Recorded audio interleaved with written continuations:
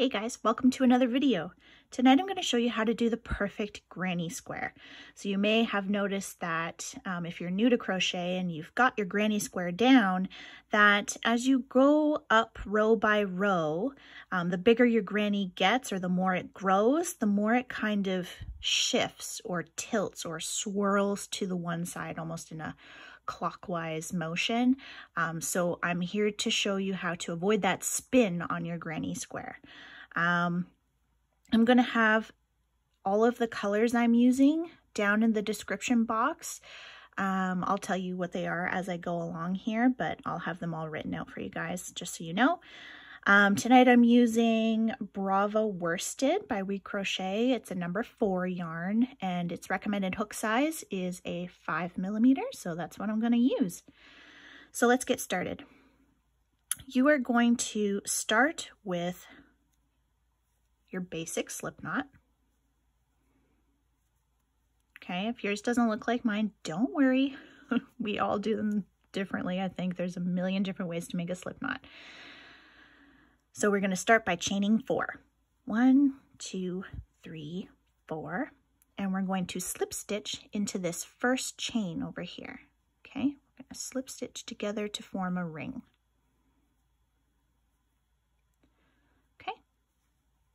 So there's your ring, and that's what we're going to be working down into. So we're going to chain 2, 1, 2, yarn over, and work 2 double crochets into the center of that ring. Like so.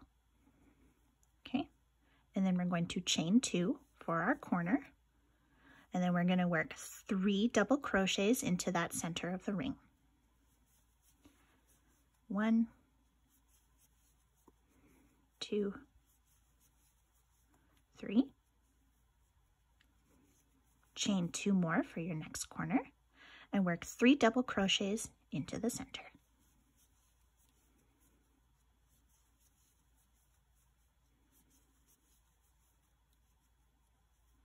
Don't be afraid to pull them back. If you start to run out of room, don't worry. You can manipulate them, pull them back. You're not going to ruin it. You can stretch and move it around, shift it around, make room for the last 3 stitches here, okay? So we're going to chain 2 more for our next corner, yarn over, and do 3 more double crochets into the center of that ring.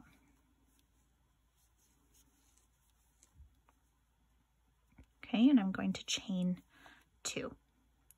Now, this is where mine differs a little bit from everyone else. Instead of chaining 3 to start, which is what most people do when they're working double crochets, I only chain 2. And the reason I do that is because now when I join my corner to complete this round, I'm actually going to join into my first double crochet stitch instead of my chain. When I do that, it avoids the pulling and gaping that you sometimes see at the top of your chains because they're not actual stitches. So sometimes it just leaves this gapey, open, weird look going on, and I find it's a little more coherent. I don't know, lays nicer, lays flatter, looks cleaner. So I always go into the top of that first official double crochet stitch, and I slip stitch together. Okay, and look at that. It creates that nice flat join. Okay, and then we're going to finish off this color here. So you're going to cut your yarn. Leave a couple inches because I'm also going to show you how to deal with your ends, because that's one of the things with granny squares. We have lots of ends, right? What do we do with all of the ends? Well, this one here I worked over when I went around, and I'm just going to cut it right off. Okay, so this one's done. You don't have to worry about that one anymore. This one up here though, instead of sewing it in, because I find it's annoying to try and, start and stop and have to pick up a needle all the time. So I like to work my tail into the stitches, the back loops of the stitches when I go along. And that greatly reduces the amount of sewing I have to do at the end of my square. So I'm going to insert my hook into the back loop, and I'm just going to pull it through. Okay, and I'm going to do that all the way around the corner here. I just do it in 3 or 4 stitches just till I get around the corner. And then I'm going to flip my granny over.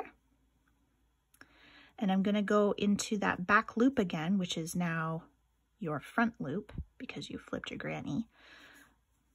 And we're just going to go back the way we came. Okay, 1, 2, and 3 till we get through that corner. Okay, so I'm not going to cut this tail off just yet.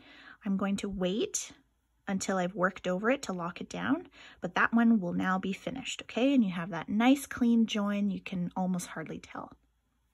Okay, so we have the front of our granny square facing us. See, the stitches are nice and puffy. I'm going to flip it so that the back is facing me. I'm going to insert my hook into any corner you like and join your next color. Oh, I did mention I was going to tell you what colors I was using. So this one here was Cotton Candy. So this one's Cotton Candy Brava from We Crochet. And my next color I'm joining is Seashell. So I'm going to place my yarn over the hook like so. Leave a little bit of a tail. Okay. Hold on to both of those loops. Pull it through your corner. Okay. You're going to yarn over both of the tails on the hook, pull through, and that's your join. Okay. That's going to count as your first slip stitch, or sorry, your first chain. Slip stitch, it's your first chain. Drop your tail and chain one more. Okay, so that joining one was your first, and this next one here was your second. And we're going to work 2 double crochets, chain 2, 3 double crochets into this corner to start our round. Chain 2, and then 3 double crochets, and this will complete our corner here.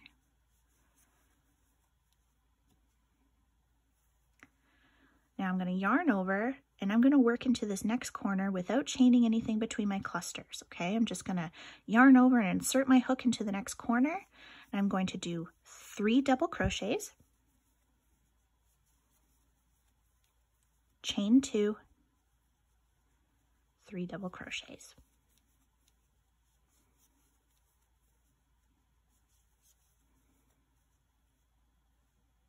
I have a big, massive yarn attacking me here. Yarn over, insert into the next corner. We're going to do the exact same thing.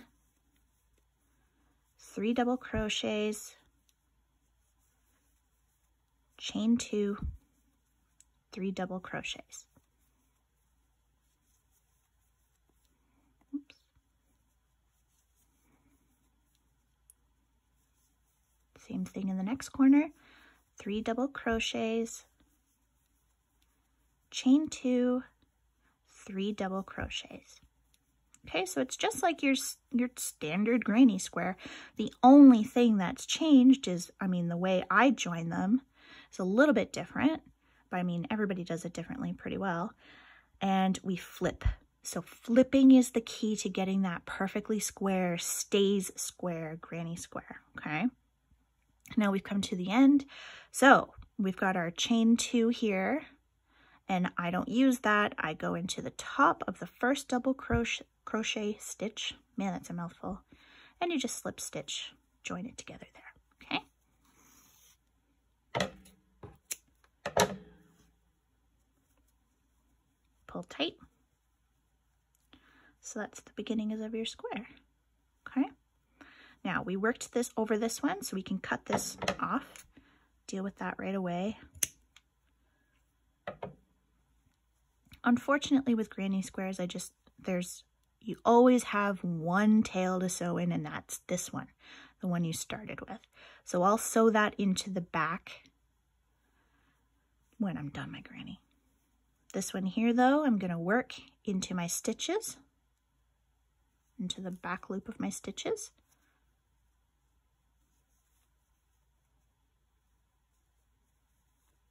Three or 4, 5, 6, however many you want to do. It doesn't matter. Okay, so that's done. So I've got the front of my seashell round facing me. I'm going to flip it So the back is facing me now, and I'm going to work with the back facing me, okay? And don't worry about which corner you start in. You don't have to, if you finished in this corner, you don't have to start in that corner. You can start wherever you want. So the next color I'm using is Custard. Custard. Brava We Crochet in the color Custard. Again, I'm just going to throw it over my hook, pull through, yarn over, grab both of those tails, drop one, chain one. Okay, so you've got your chain 1, 2. And we're going to work a corner as per usual. Chain 2, 3 double crochets.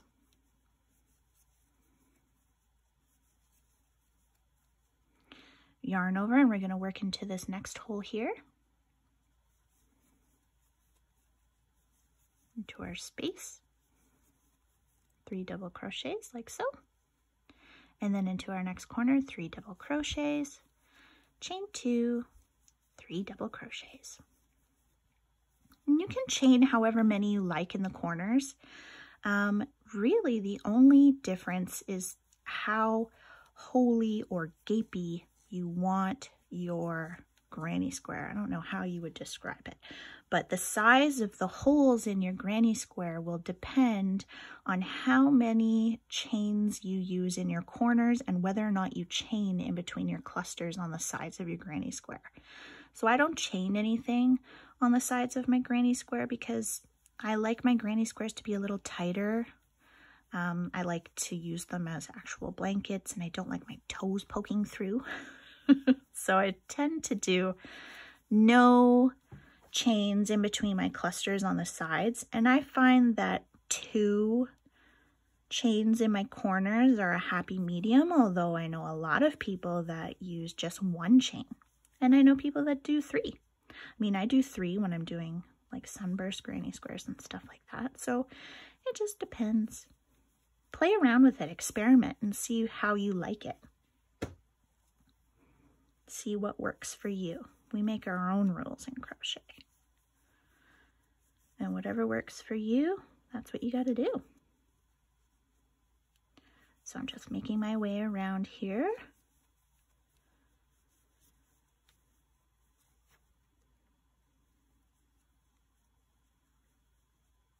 Get out of the way. There we go.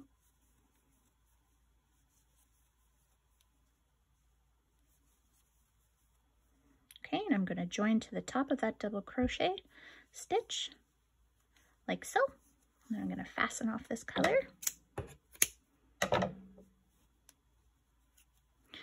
Now I can get rid of this tail because this was the tail that I worked into the back loops.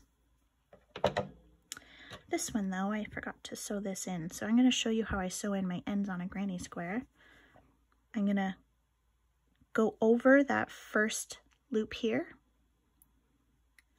okay, and I'm just going to weave it back and forth in this corner, I don't know, 3 or 4 times, okay. Make sure that you're splitting the yarn or going into like the next loop, because otherwise you'll just end up pulling it back and forth, pulling it out on yourself. But if you weave it in back and forth, it will lock it. It quote unquote locks it into place, and then you really don't have to worry. Your blanket will become bomb proof. You'll never have to worry about all your hard work coming undone, which is what we like. Okay, so now that that's dealt with, and I always do my tails and my ends as I go. So many people ask me on Instagram and on here, and I've even had someone on Etsy message me saying, oh my gosh, granny squares, there's so many ends. How do you deal with your ends? Well, this is how. I do them as I go. Thank me later. I know it's hard when you're in a groove, you don't want to stop, or sometimes you're traveling, you're on the go, and like it's a pain to bring a darning needle and have to keep track of it, right? Or in my case, like I don't want to leave it lying around when I've got my 4-year-old and my, 1.5-year-old running around. That's all I need. So I'm going to lose an eye or try and eat it. My one kid eats everything. Okay, so this is the front of my yellow round. We're going to flip it and we're going to add our next color. What is our next color? Alfalfa.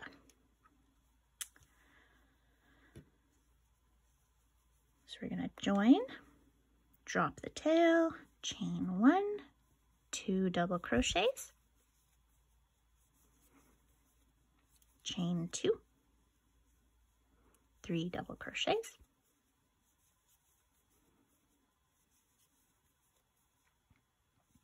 and just work across, putting 3 double crochets in every space between your granny clusters here. I think by now you probably get the drift, right? We just flip every round, and by the end of it, you will have a perfectly square, beautiful granny square. Some people don't like to flip them. I mean, gosh, even I don't sometimes.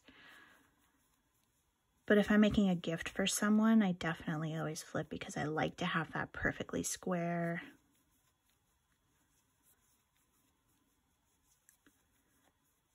Granny square. I don't want it to have any twisting or whatever. If I'm going to give it as a gift, it's got to be perfect, right? And really, granny squares, when you think about it, are the only granny stitch that we do without flipping.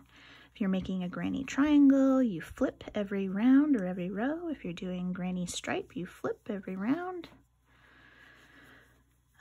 Same with the zigzag. So it's funny that there's sometimes no flipping with granny squares when it makes such a lovely square. Especially useful if you're doing like a solid giant granny square blanket, like if you're just doing one giant one. This will greatly improve the look of those, because the more rounds your granny square has, the more likely it is to twist on you. But if you're doing like a 4-round granny square, it's not as noticeable. Okay, so we've completed that round. Look at how perfectly square that is, guys, right? Isn't that nice?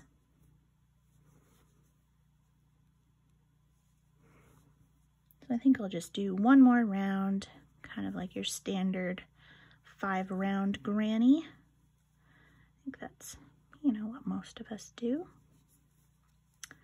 on average. Okay, I can cut this yellow one off because I worked over it. Sew this last one in.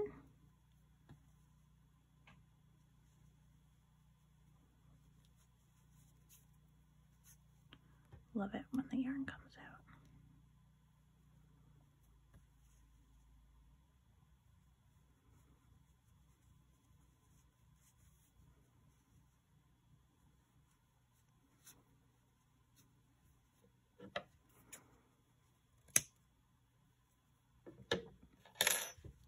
Okay, last round. So this is the front stitches, right? They look, and when you flip it over, they kind of look a little wonky or zigzaggy or whatever. That's how you know you're working on the back side, or the quote-unquote wrong side of your work. Is there a wrong side to crochet? I don't know. Okay, so this next color is Tranquil. It's a good color. So 2 double crochets, chain 2,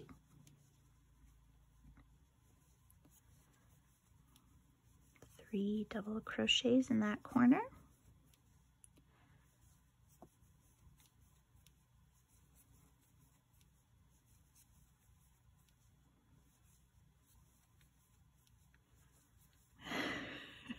See the little yarn barf that's creeping up on me? Get over there.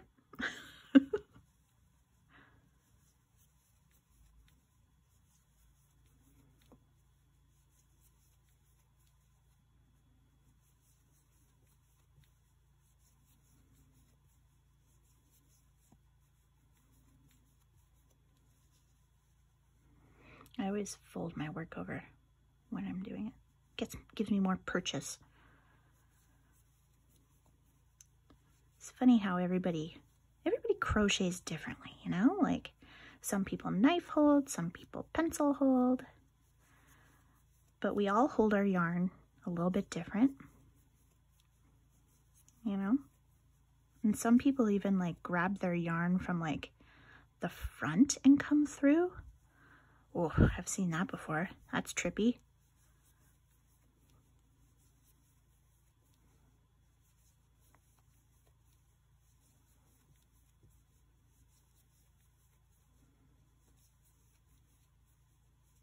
Here comes the yarn barf. Creeping up on us again.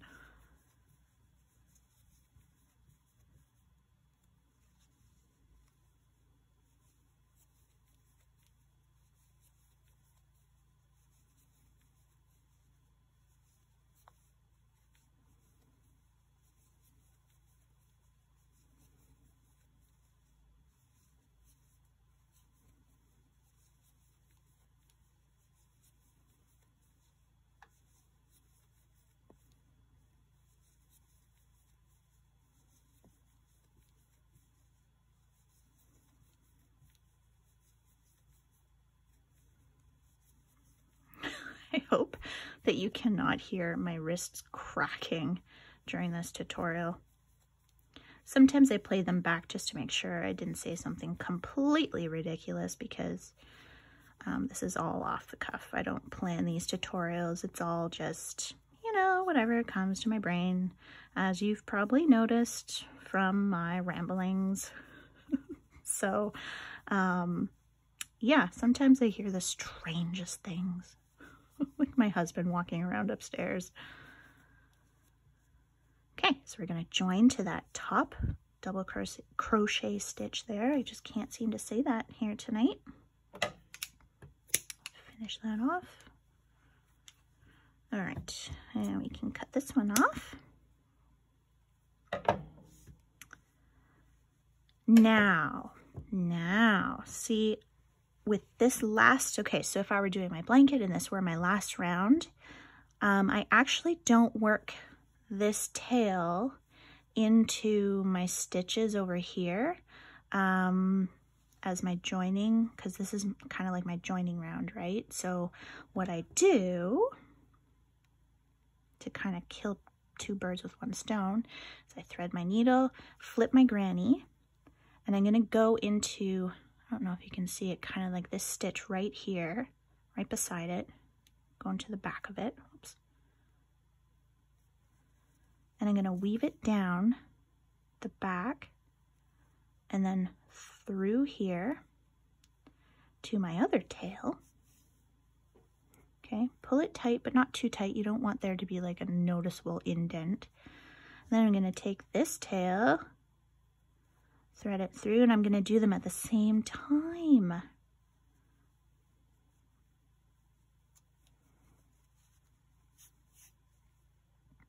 Love that, right? And let's do one more. One more just for kicks. There we go. Then you can cut that off. So there you have it, guys. Kind of stretch out your corners here so it's beautiful. There you are. You just made a perfect granny square. Congratulations. I hope you enjoyed the tutorial. Bye, guys.